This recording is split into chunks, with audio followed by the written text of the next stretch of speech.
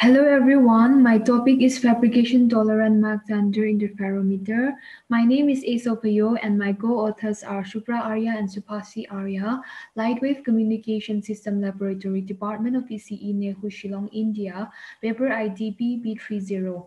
There are 9 sections in this poster presentation, namely Introduction, Defining Key Terms, Applications and Significance of Mach Zehnder Interferometer, Silicon-based waveguide characterization, GDS layout of 9 MZI, FSR and transmission spectra obtained for different waveguide dimensions, summary, acknowledgement, and references. Now, let me start with the first section, that is Introduction of Mach Zehnder Interferometer MZI. It is a relatively simple device which acts as a building block in silicon photonic integrated circuits. There are 2 configurations in MZI. First one is balanced MZI, second one is unbalanced MZI. A balanced MZI can be modeled as a 2-port device formed by a beam splitter and a beam combiner connected by waveguide with identical geometries and material properties, which is the simplest way. In order to explain the different levels of interferences, a length asymmetry can be included between 2 branches, that is unbalanced interferometer. And let us look at the components of MZI. The interferometer is built with several components.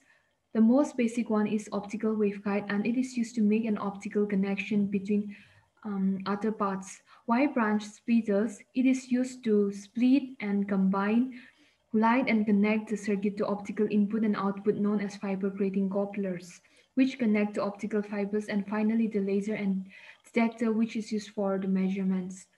Here we have some defining key terms. The first one is effective index, which is considered when the light is propagating in a guided structure, depends on wavelength and the mode in which the light is propagating. Next one is group index.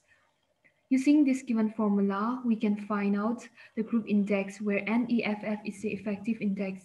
And coming to the free spectral range, that is FSR, which is defined as wavelength spacing between 2 adjacent peaks. The FSR can be calculated as FSR lambda equal to lambda square upon del L into Ng, where lambda a wavelength in nanometer, Ng in group is group index, and del L is the path length difference between 2 arms of MZI. Now let us quickly look at the applications and significance of Mach Zehnder interferometer. It is used in designing optical switches for modulating light on and off, switches for routing signals on chip or to make optical filters, and high-speed modulation is achievable through MZI.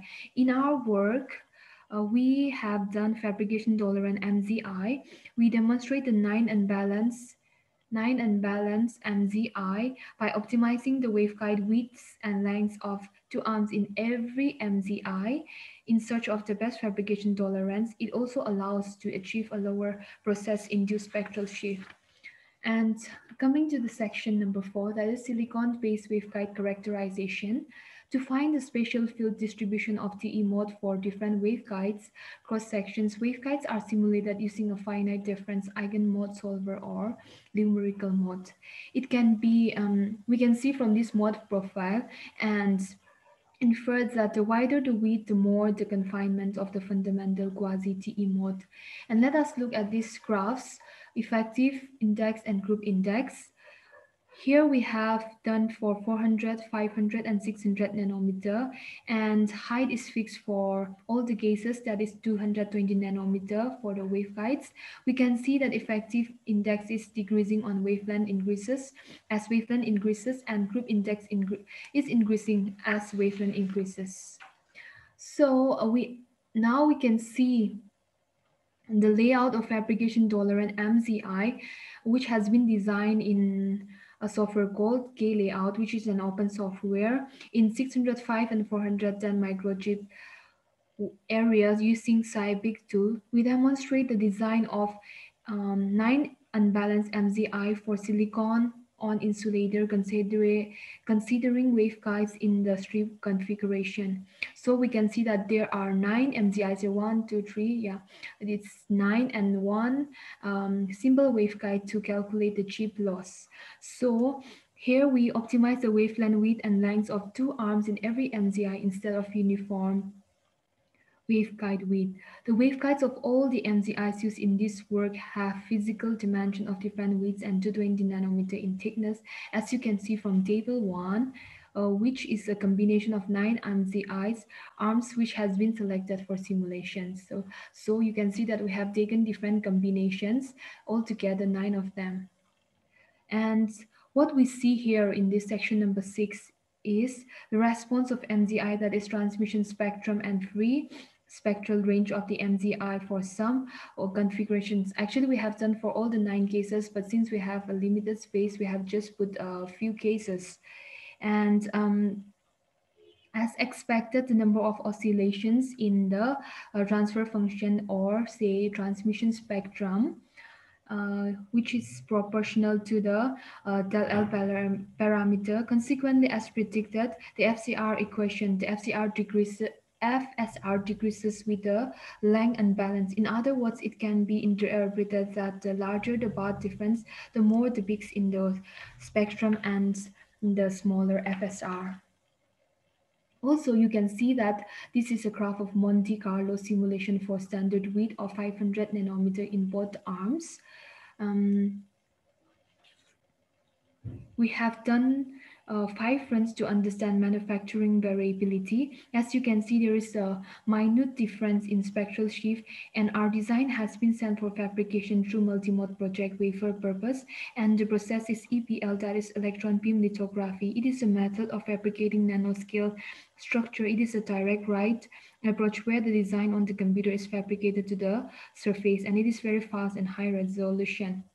So in conclusion, we have done geometry engineering by optimized length and width of waveguide. It has been observed that waveguides are highly sensitive to nanoscale variation. Optical characterization for SI-based waveguide have been simulated to give a graphical view of important parameters involved in this design, such as effective index and crook index. An FSR and transmission spectrum has been studied to find out the impact of spectral shift. Also, Monte Carlo simulation is done to give an idea what kind of variation we expect from the manufacturer. Manufacturing challenges such as variability in silicon thickness, feature size, measurement data are dominant factors affecting the photonics devices, performance, matrices, and circuits even after determining optimum device parameters on simulation level. The width and length of the two arms of MZIs have to be chosen carefully to find out the best fabrication tolerance MZI.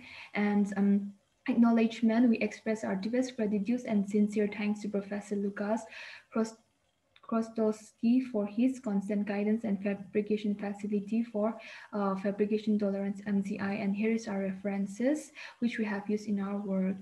Thank you all.